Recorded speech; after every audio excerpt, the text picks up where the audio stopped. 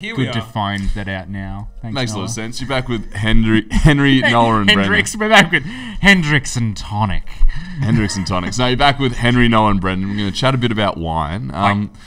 Now, last time we were doing this, we were talking about, all right, here's your stereotypical person, and I want you to pair a wine to that person. Yeah. I'm going to switch it up on you a little bit this week. I'm going to give you a situation or a scenario stuff. that I'm in, which I would find myself in quite regularly, and I These are want nice areas. you to suggest what I should be drinking in those scenarios.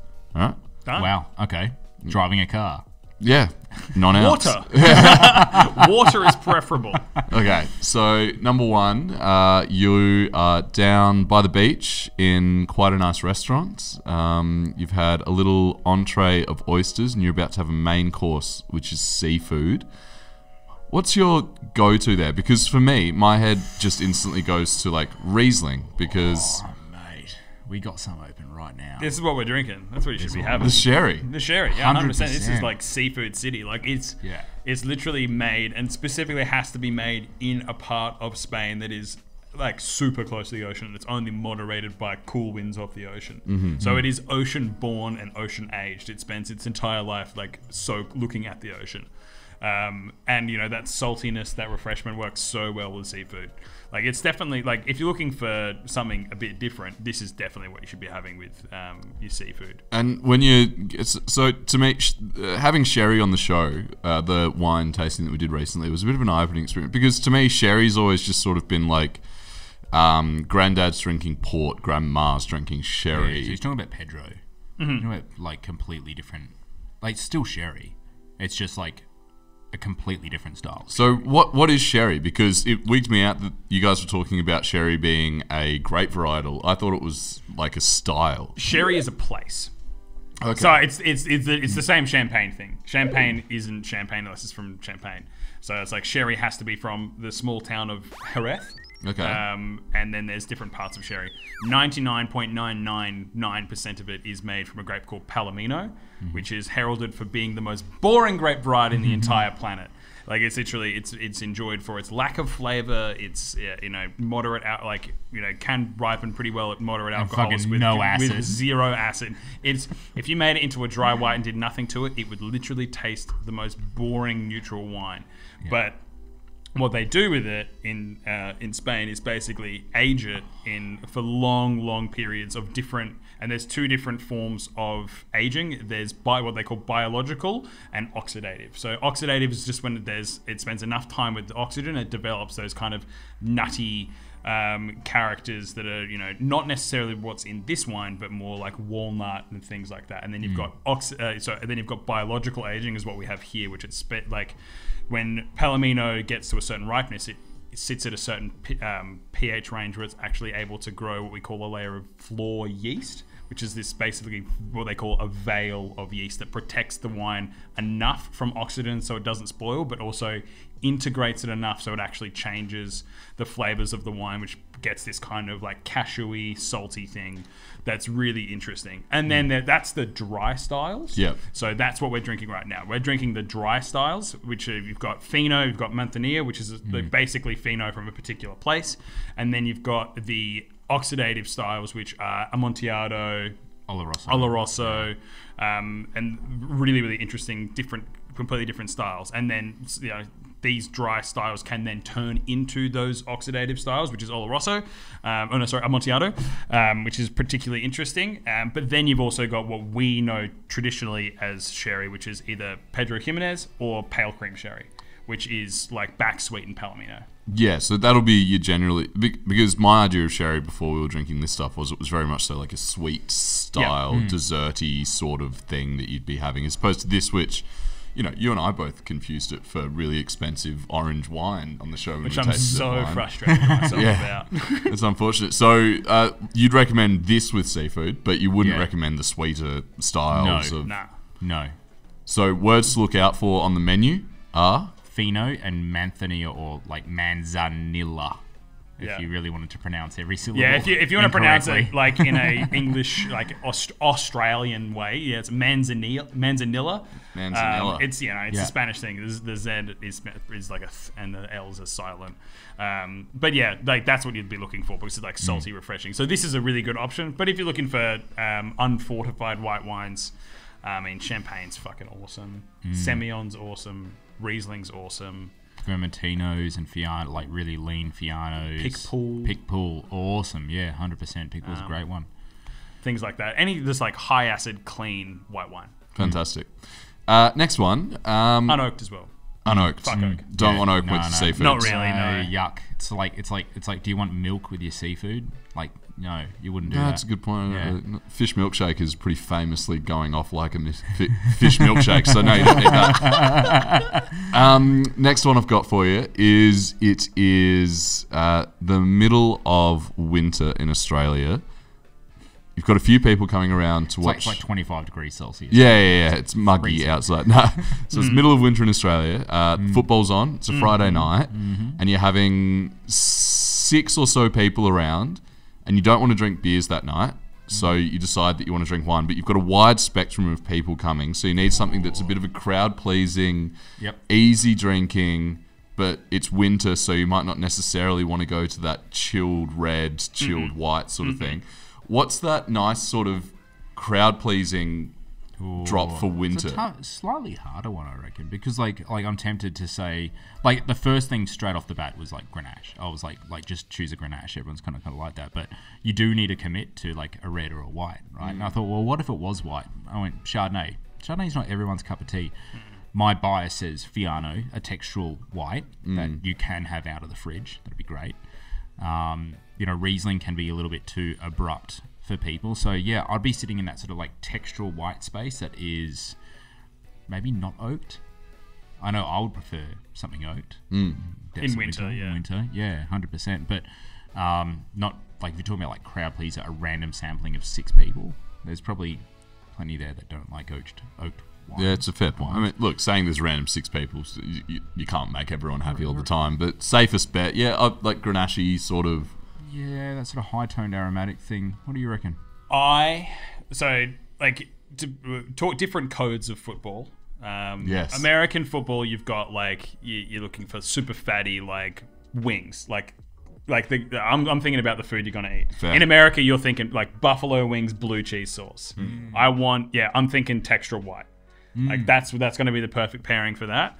That's probably what I drink in America compared with American football. Yeah. If I'm going to Europe and we're talking about the original football, with no hand involvement whatsoever, I'm thinking, it depends what country you're in, and if you're thinking if you're in actual like mainland Europe, they've got a great swathe of different wines that are from that place that perfectly pair with the food that goes there. So really, we're talking about England, and you're thinking like rich, hearty meals.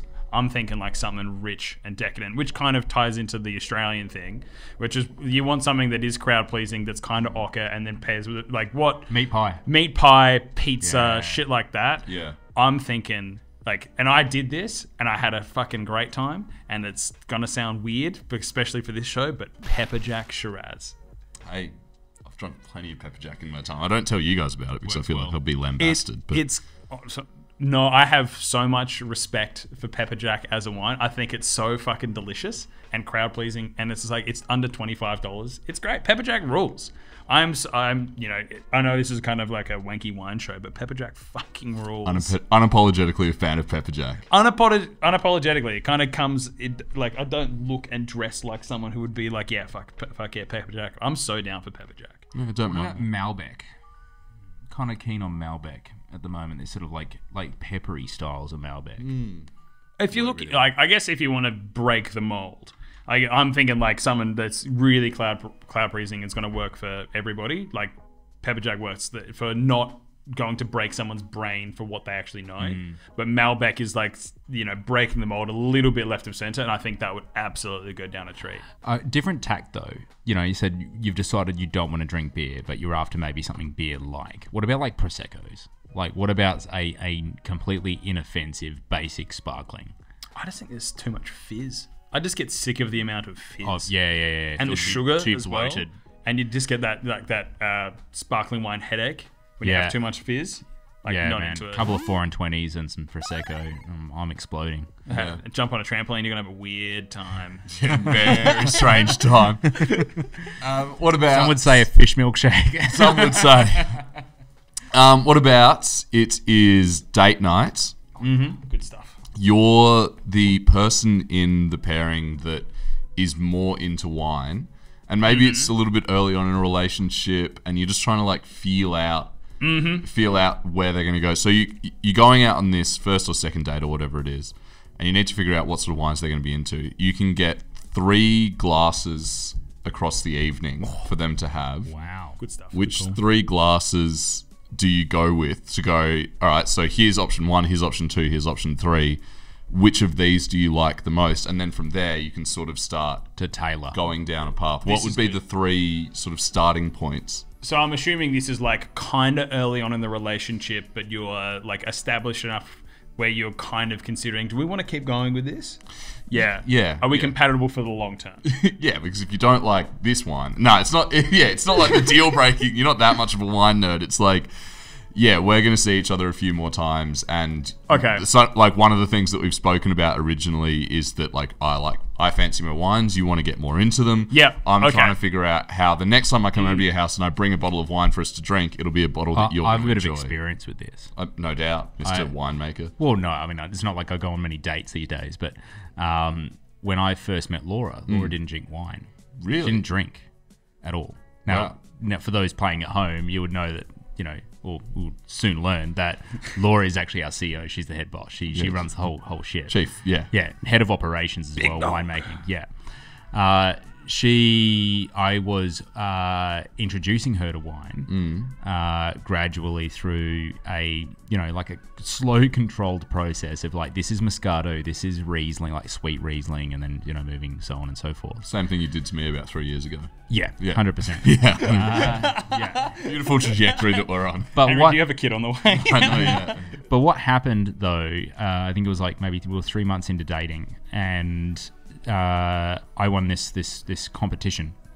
It was like a blind tasting competition, pin the tail on the donkey. It was specifically Italian wines, and it was like 150 wines blind tasted over the course of 3 days, and basically the winner takes all, all expenses paid trip to Italy to visit a whole bunch of different producers over there, and I brought Laura with me, and it was literally you fly into Malpensa, Milan, and like you're out in Barolo, and she was like, we had like an all-star studded lineup of wineries to visit, like 15 to 20 different producers all through Barolo. Yeah. And so she's been catapulted from sweet Riesling all the way through to big, rich, the most tannic wines on the planet. Yeah, like face stripping tannin. How long had you guys been together before you took her to Italy? 3 months. Whoa! Wow! Wait. Yeah, it was pretty impressive. Yeah, that's very impressive. All expenses paid trip. Nicely done. It was pretty cool, and I looked like a bit of a badass at that point. 100%. I tell you what, though, we came back to Australia, and this is after going from top to toe, like from Piemonte down to Sicily and back. Like she was drinking Coonawarra Cab, like it didn't even have enough tannin. So I do wonder whether or not the approach of kind of going like 2-3 and then try to tailor, instead of just going to go straight to the extremes, be like, all right, we're going to do like German Riesling bone dry, we're going to do Nebbiolo Barolo, and then some like oaky shard in the middle, and be like, you either sink or swim. Yeah, I mean, they'd have to be game. Like, Laura's a very game person. I don't think that's applicable from going like, you should just try the craziest thing. It's like, not, I'm going to take you to the place where it's from. Yeah. Like, different experience. Like you go to a place and you get like those like almost rose tinted glasses. I had this wine when I was there. I had this amazing time, and it was a whole different thing. Yeah. That's what I guess like it can transport the love for those different things. The other thing like if is, you're just at like a restaurant down the street on the parade or whatever, and just be like, here's a Barolo, here's some Burgundy, and you're just like, and gents, you're just gonna have to pick up your game. Yeah, all right. Win a contest. Yeah, didn't win a contest. What about? Well, no. What's your? So Brendan's going the masochistic, Yeah. Oh look, trial by fire. I think for me, if I'm going, thank you. If I'm going for wine, if they want to get, I guess take it out of the dating thing. If they're going to get it to these are the wines you should like if you want to get into wine. Yeah. Or the wines you'll probably enjoy if you're going to get into wine. Like, and I'd just go sparkling, white, red. Like those would be the 3 wines. Sparkling, I'd start with like a pretty decent, like, non-vintage big house champagne, like a glass of Paul Roger. Yeah. I think that's fuck, who doesn't like good champagne? Yeah, well, that's it. Like, if she doesn't, right? It's game over. I'm out. Yeah. If you don't like champagne, I'm fucking Go. out. Like, is it important for you to actually tailor? Is it even important? Like, don't even. This is still. It's all a test. Everything's a test. But it's not about for me to figure out the perfect wine that other person's drinking. It's actually, I'm on a date right now. Like, it is like go time. I want to find out if you like the stuff I like. Yeah, I suppose that's definitely part of it. With wine, it's slightly different because for me, I can count on one hand the amount of 6-packs of beer I've bought in my life. Like, I'm very much so like, really, yeah, buy a carton. Like, oh, okay. Like, it's This sorry. is glad I understood that. Different on the other side. Wow. But like, buy a carton, right? So when I go to a restaurant, I get a very similar mentality where I go, we could sit around here buying wine by the glass, but like, don't we all want a bottle of wine? And it's going to be more cost effective for us. And for me, having someone that I'm going to be drinking with regularly, if you're dating, it'd be great to find some common grounds. There's been studies done on this that it's actually stronger relationships are built around joint hatred rather than joint love. So maybe you could just go the opposite spectrum and just kind of like all the things that you hate, give it to them. That's it. We're gonna have. You can't lose. We're gonna have sparkling Sauvignon Blanc from New Zealand. We're gonna. We're gonna have exceptionally mousy something or other. Yeah. Now, if they go, oh man, I really love this. Firstly, you win, right? You kind of go, we're not meant to be together, or you win by every time that you get a glass of that stuff put in front of you, you can give it to someone. Yeah. It's not a bad shout. Find out more information. Nah, I'm going sparkling. I'm going like a glass Paul Roger, like a textural white wine without oak, like a Fiano or something like that, and then red. I'm going like a Grenache. Yeah. I think bang. I think they're two very viable options. If you happen to have won a all expenses paid trip to a wine region, absolutely. Yeah, pull it out. Take them there and just put them through the ringer. But if you're just at a restaurant, I think that's potentially a more realistic way of going about it, Noah.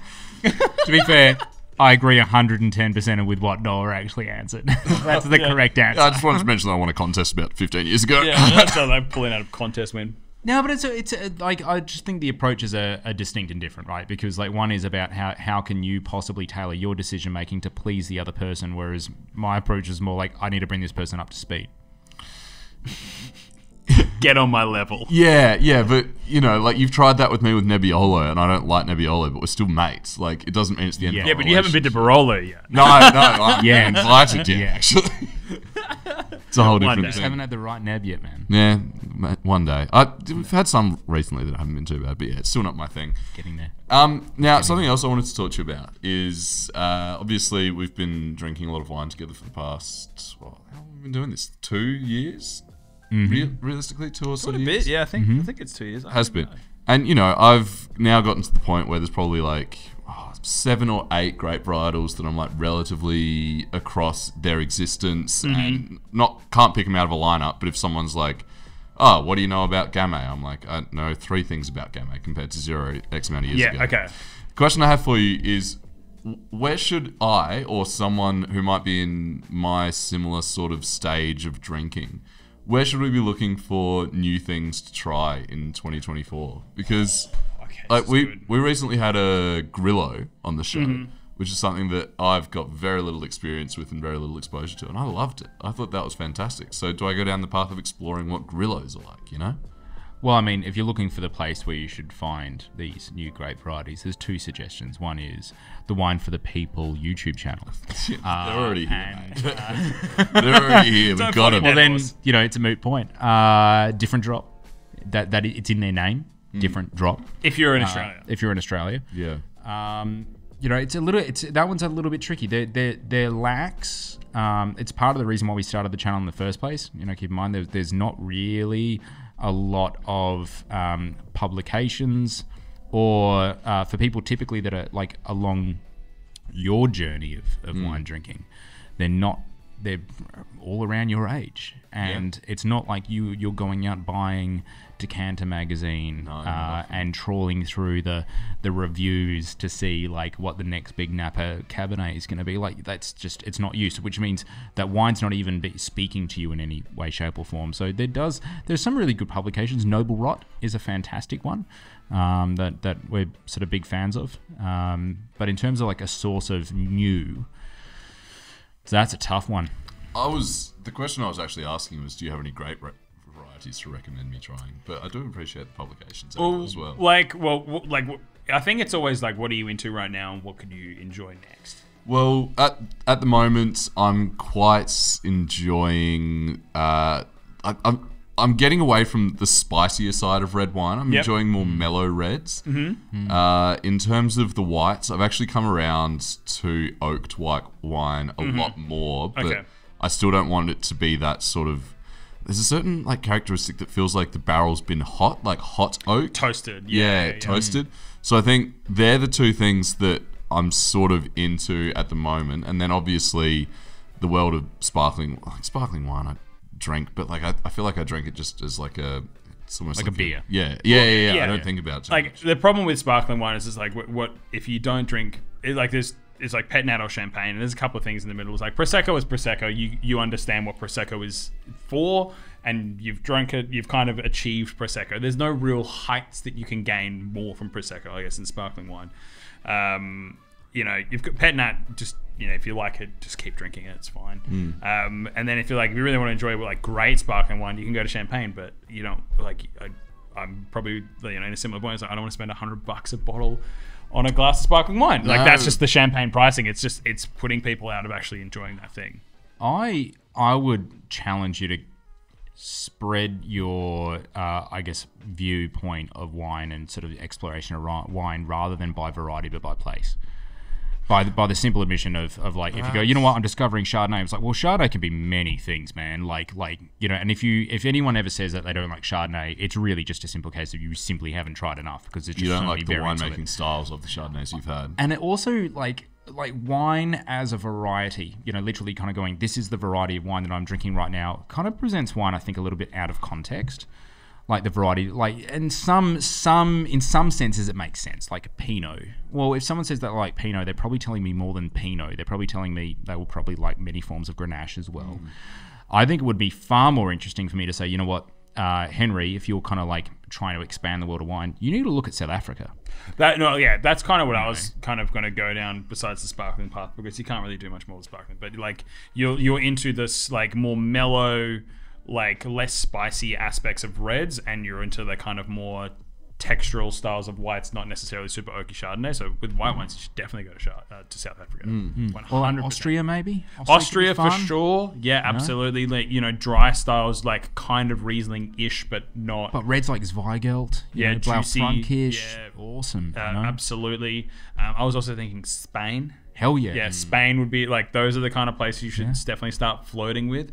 And I think at the moment, like particularly in the world of wine, everyone's really looking for something comfortable, and they're still just going to the more classical things. Everyone wants the same thing. So we're not seeing many options for great alternative regions that aren't like the big ones. Even though Spain's a big one, I think it's the largest producing wine region in the world next to France. Or maybe even pip France at some stage. But like there's such great stuff to find there, but we're just not seeing very much of it here, because everyone's like, I'm just going to drink Adelaide Hills Chardonnay. Yeah, it's a good point you bring up, the idea of approaching, rather than attacking a varietal, attacking a region, because there is that probably. Would you say that you get more characteristics in a wine from the region, or would you find it easier to pick a Spanish wine or to pick a Grenache overall? I think it is way easier to pick country and region than it is to pick variety. I think variety is something that is best treated after that.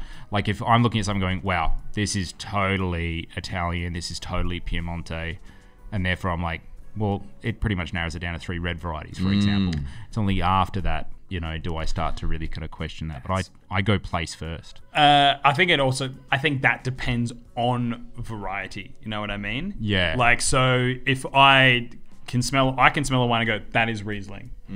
Riesling's a really good one. It's like you smell it and you go, oh, it's super floral, it's citrusy, like, okay, it's probably Riesling. Stands out. And then you go sweet, Germany. Like, then that kind of, or dry, could be Australian, could be a whole bunch of different things. I don't do that.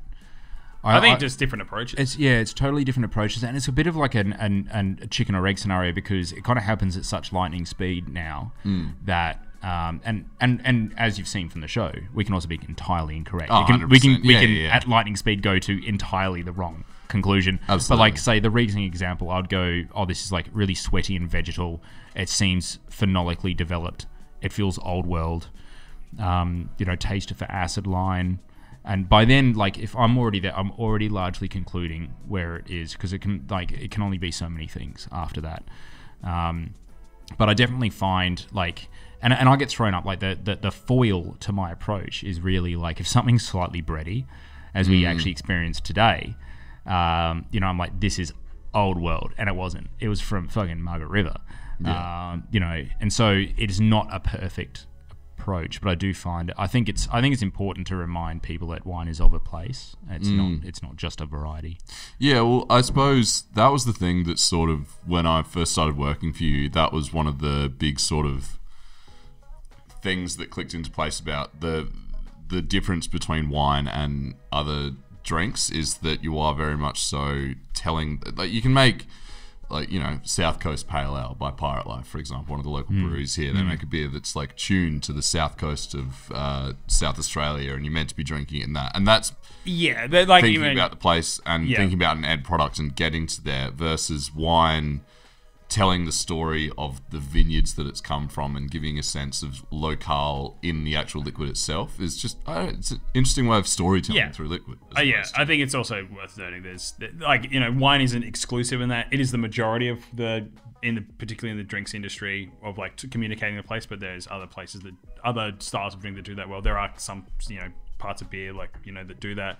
Whiskey, sake, a whole bunch of different things, but yeah, for sure. I think that is the great thing about wine. It really sells itself by the place more than anything else. So it is entirely possible, and indeed it happens, for you to have whiskey of Australia and not a single thing inside that bottle has originated from Australia. Right. You can import, because the rules surrounding whiskey, same thing with beer. Like, rules surrounding whiskey is where it's distilled, has nothing to do with the ingredients, has nothing to, like, you can actually get completely fermented whiskey wash imported across. Not that they would do that, they would import the grain, which they do. They import the yeast. The water would come locally, but it's heavily treated, completely fined to within an inch of its life to deliver the perfect parameters for a very controlled process. And there are outliers to this. But it's just like whiskey provenance is really quite different.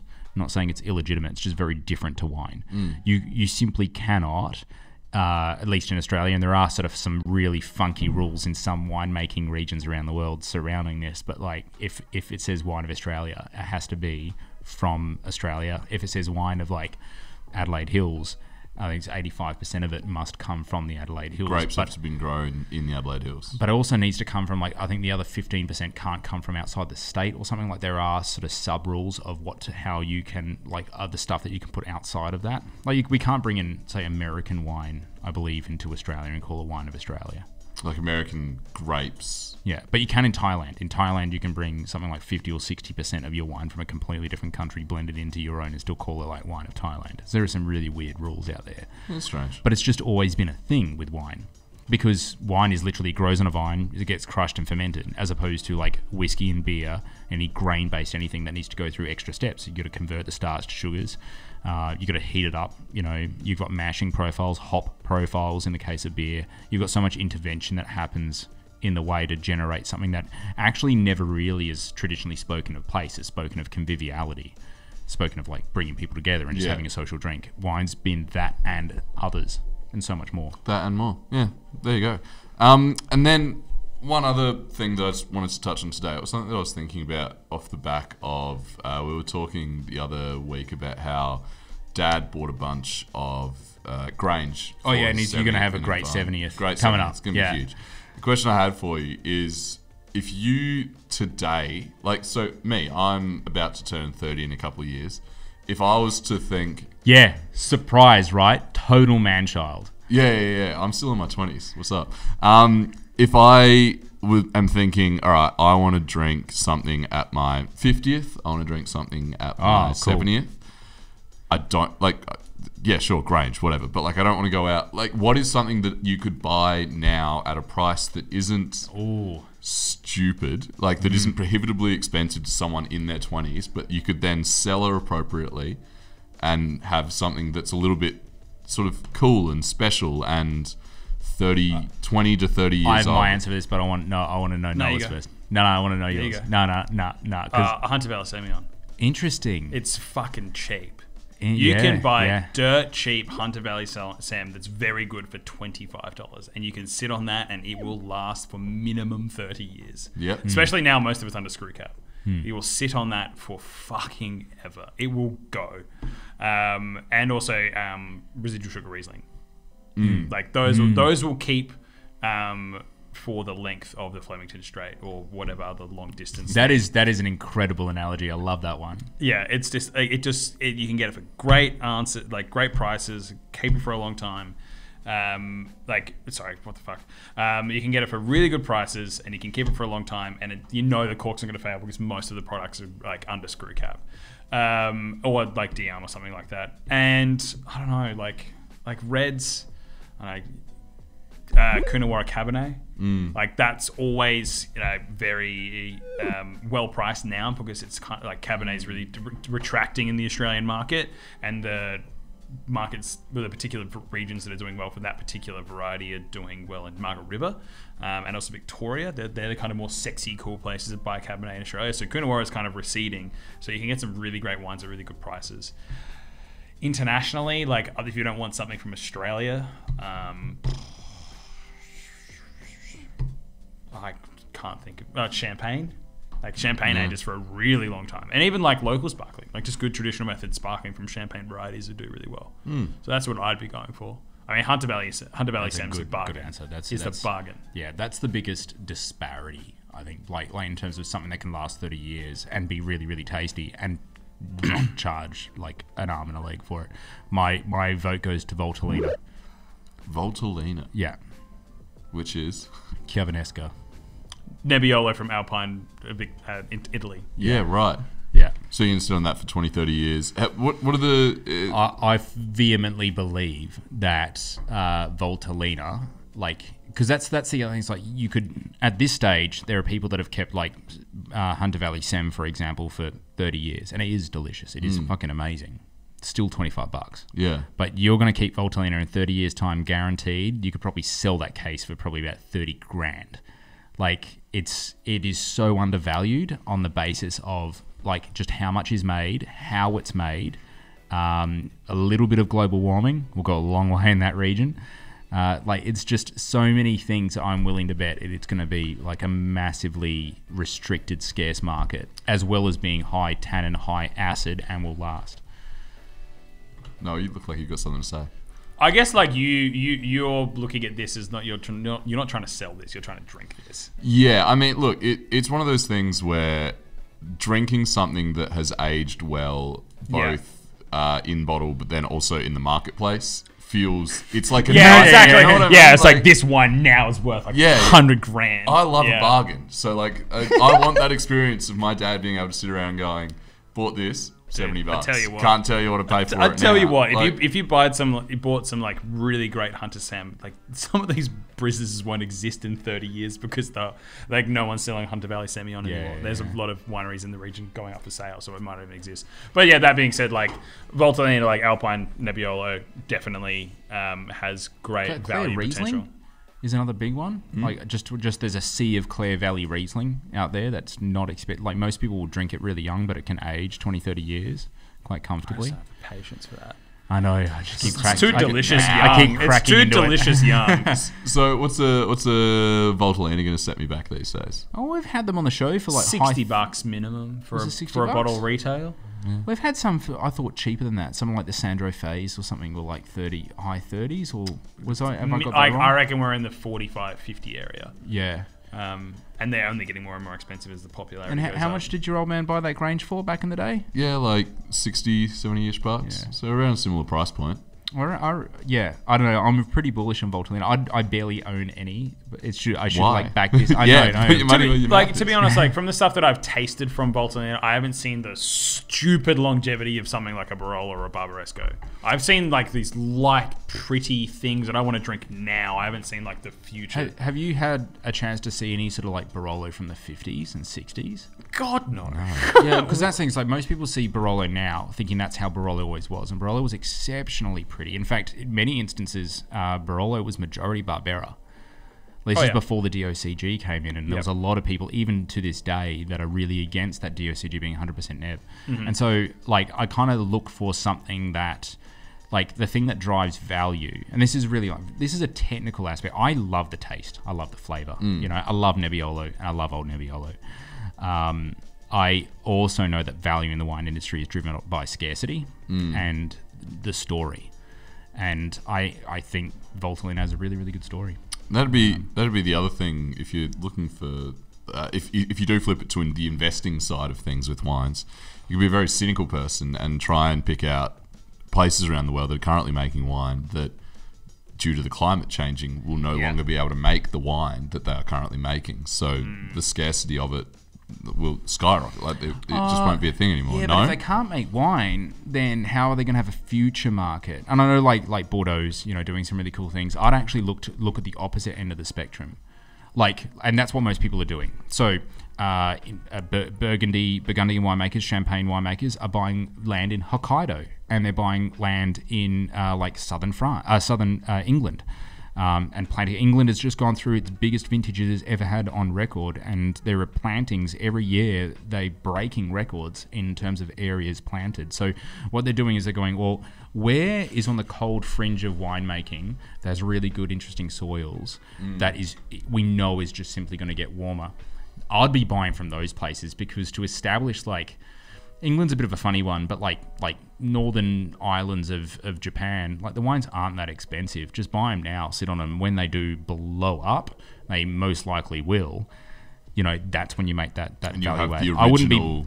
I wouldn't be looking at stuff from like southern France right now and be like, you know what, we gotta like load up on this stuff. It would get scarce, but because there won't be any more. Like there's there's no scarcity. Which means they wouldn't be in the market though, building their brands and being relevant and stuff. They'd just be old. Like there's plenty of great wines from places that no longer make wine. Like Algeria, for example, makes a shitload of wine, but like it used to predominate wine sales. It's the most consumed imported wine in France, but now it's bottom dollar, and it's just gotten too hot.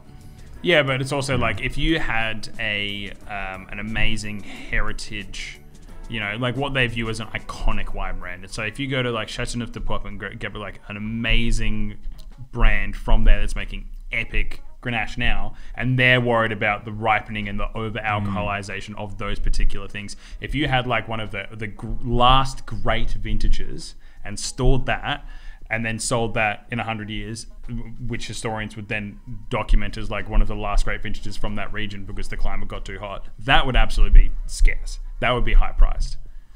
I don't know. Like you can buy, like, you know, there was a resale of a bottle of Dom Perignon from the first vintage that was like, you know, $250,000 bucks. Totally, 100%. But Dom Perignon's still a thing now. Like if you're talking about somewhere that gets so hot that they stop, like there is no way. Let's say Châteauneuf-du-Pape. Let's just say all hell breaks loose. No wine for the last 30 years has been made in Châteauneuf-du-Pape. That means an entire 2 to 3 generations of wine drinkers have never even heard of this place, and they're the ones with all the money. So they're not interested in buying. The old people will have the money. They will hold on to that. But like, are they going to want to, like, do they have, for example, I mean, we knew some of the most expensive wine was coming out of Morocco. But right now it's all cheap. Now, if there was a really old vintage from the 1800s of Moroccan wine, even the people who were rich, most of them are dead, they aren't going to want to buy it because Burgundy exists. You know, are they going to want to buy Châteauneuf-du-Pape and it's a philosophical thing. It's more about marketing. They need to still be in the market and still be relevant. Like Madeira is a really good example of this. Like old Madeiras from like the 1700s, 1800s are only getting those prices, because they're forgive me, I'm like old, yeah, because they're old, or because they're and because they're still in the market. Like Madeira still exists, and you can go and visit those places. Like if it got too hot in Madeira, just stop making wine for 20 years. No one would visit Madeira. Madeira wouldn't even be a thing. The value in Madeira just plummets. So I suppose the move is, like a bit of what Noel was saying, find a winery, a wine producer that even if their vineyards in X area are going to go bust, they themselves are at a scale of which they're going to adapt and improvise and move elsewhere or make different grapes or something. But then you can have the last variety X from vineyard Y from producer, like from the famous producer. That seems like the way that you would sort of... I mean, like Bordeaux right now, and Bordeaux's already very expensive. Just Bordeaux in general, though, would be a really good shout. Because when Bordeaux is suddenly like 60% Touriga, people are going to be like, man, Bordeaux's really changed. Did you ever try the old Bordeaux? It's sort of like old bottles of Barolo right now. Finding old bottles of Barolo pre-DOCG that are like majority Barbera are just fascinating for nerds. But also Barolo is still a big thing today. Yeah. Well, look, honestly, what we're talking about here, like, it's not a good get-rich scheme. Are there people who trade in, like, I know there's people who sell wines, but like... No, as in people who trade in it as a commodity. And treat it as like stocks. Yep. Yes. They go up and down, selling. Yep. That's huge. It is. Huge? It is probably like 50%, I would say, of all wine sales in the world are actually... Just bottles getting flipped around between people. Yeah. In the private there are like cellars in like holding areas inside France that just have like all the first growths from Bordeaux, and they never leave that. They never leave. They're in it's like a facility that is like perfectly set up for maturation of wine, and the stocks get listed almost like you can buy shares in stocks. You can buy part bottles, shares of a collection that includes all of these things. Like, it's amazing. So you're telling me, like, there is grape futures, there is grape options on contracts, there is every single financial instrument that you can imagine also exists in the world of wine. There is even NFTs. Like, still, I thought NFTs were done. Oh, mate, they are not. They've simply evolved and changed. Yeah, it's amazing. There you go. Well, look, that's some fiscal advice for you to wrap up the end of this episode of Spittin Sips. We've run out of Chardonnay, so I think it's probably time that we wrap up the episode, isn't it? Feels like it. I've one scenario I want your help with. Yeah, sure. Assistance with something that I read yesterday. Okay. You have a problem. You are a country. Okay. Okay. And you're faced with a specific issue. You have way too much wine. You have 850 Olympic-sized swimming pools of wine. You have 3 billion bottles of wine, and no one's interested in buying it. What do you do? What do you do? Okay, what can you turn wine into that isn't wine? You can re-distill it, can't you, and make a spirit out of it? You can make some spirits, but that's still a lot of swimming pools worth of wine. Recreate a brandy industry. That's a really smart one. That's what the Italians did in the 50s. Make brandy out of it? Grappa industry. It's a good opportunity for us to experiment with a new brandy industry, because every single hospitality industry, every single hospitality venue in the country is struggling right now. So if you give them, hey, here's this spirit that's super cheap, that's a good option. But the problem is excise. So it's like there's such an opportunity to offer a great value product, but the entry point still is too high. But it wasn't really in swimming pools, was it? You were just talking about the volume of it. Yeah, cool. The volume. Cool. So if this country is not in the EU, there's a bit of an opportunity in regards to brandy, because it is, I believe, China is about to start a inquiry for anti-dumping measures on EU brandy, with brandies being sold from Europe into China way too cheap. And so they're about to do what they did to Australia in the wine, and hike the taxes and kill the market. So we're essentially flogging bad Australian wine to China to get rid of the stuff that we didn't want here. Is that what happened? I mean, no, officer, but yeah, okay. As an industry, it kind of Like The Kinda looks the that big way. dogs that were making just far too much Shiraz, and the rest of the world didn't want it, but they were just like dumping it into China because there was so many people. There was a demand for it, and they were just wines that were being sold at a very high price, and the rest of the world were getting sold at very low prices over there. yeah, like 20 cents a litre. 20 cents a litre, and yet, like, for high quality wines that are being sold. And why didn't and China didn't want that? China was offended with the fact that we were just using it as a dumping ground for unwanted product, and it's like there's economic difficulties because of that. Yeah, fair share. Politically as well, Australia did some really. The Australian Prime Minister at the time did something really. Yeah, stupid. ScoMo pissed them off. Didn't do a great job. Yeah. So we're making brandy with our excess wine, are we? Is that That's a solution. All we know is that Australia right now has this amount of wine. It is this country that has 3 billion bottles that are sitting in wine storage currently. We believe we have 4 years worth of stock. to supply the domestic and international market? Every market with the demand for Australia. What do? Open new planets. Always be selling. Yeah, Always find be a selling. new market. Find a new market. International. Elon, get the rocket. Let's go. Selling Australian wine to Martians. I love this. Yeah, try and drop the legal age of drinking. Opens a new market. that's. I mean, What percentage of the exceptionally population is irresponsible. 17? I mean, America would be a great opportunity. Maybe they can catch Yeah, up. Drop it by the- 3 years drop to the the drinking rest age of to the 18. fucking world. That's. I mean, I'd love to see the lobby groups. I'd love to see the Australian. G'day boys. G'day girls. Yeah. Hey, college students, do you want to drink some pepper jack? It's great. You can vote. You can shoot a gun. You can buy a gun. You can go to war. Now it's time to drink Shiraz from the Riverland. Aussie wines coming to a college campus near you. Yeah, shit, we got a lot of wine to sell. Yeah, haven't so we? like concerns about like brand like brand Australia, like just having a sea of this sort of stuff. Do you just get rid of it to protect the brand? What, like sunk cost, just dump it in the ocean or something? Is that what you're talking about? Yeah, Vinegar. create a vinegar industry. I mean, there's already a vinegar industry, but it's like... Balsamic's getting expensive, man. Balsamic is getting expensive. Have you seen? Yeah, like, balsamic decent- is also like appellated and much like cheese. Yeah. So it's like that's why it's getting expensive. Like Parmesan's like proper Parmigiano Reggiano is fucking expensive too.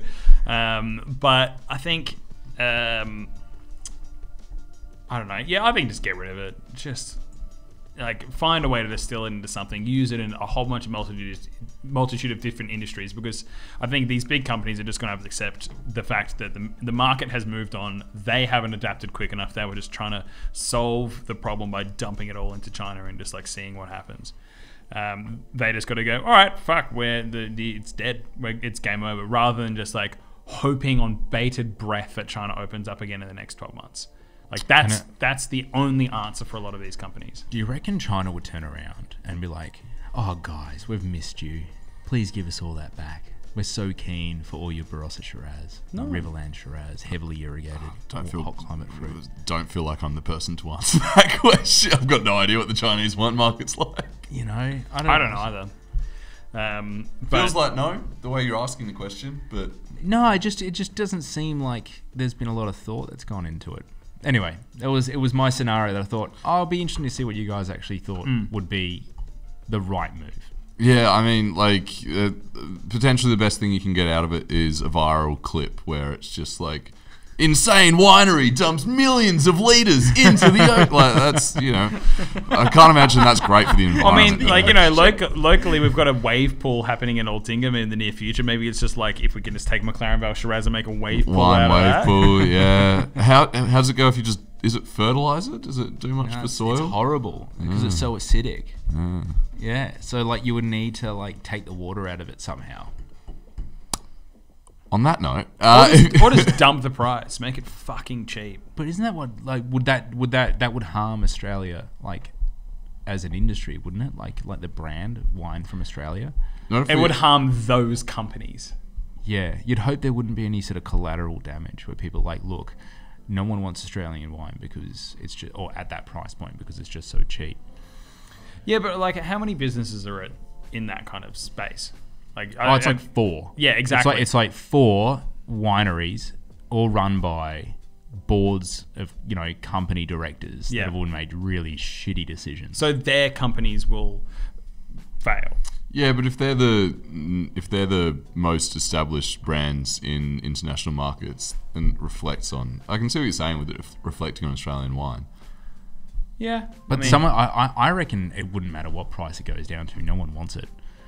Yeah, I mean, if no one wants it, No one wants there's it. nothing to be done about it. Get rid of the shit. I don't know how you get rid of it, but yeah, like sea levels are already rising. What's a couple billion liters of wine going to do? Like, it's just it'll be fine.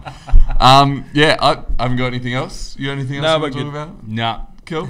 Another episode of Spittin Sips in the books. We'll finish off this Chardonnay and we'll catch you in the next episode. Maybe with a new name, but we haven't been super. Workshop in the comments below. Yeah, in the comments below. Yeah, Give us publicly some named tips. things always go well. Yeah. Potty McPodface. Whiny McWineface. All right, cheers, guys. Bye. Ciao.